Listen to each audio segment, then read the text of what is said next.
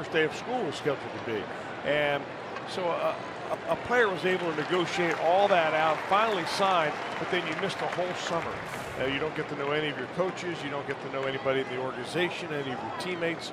Hunter Greene will be able to short-circuit that by going out and joining some of his professional compatriots very soon, hopefully, as he heads up the Billings.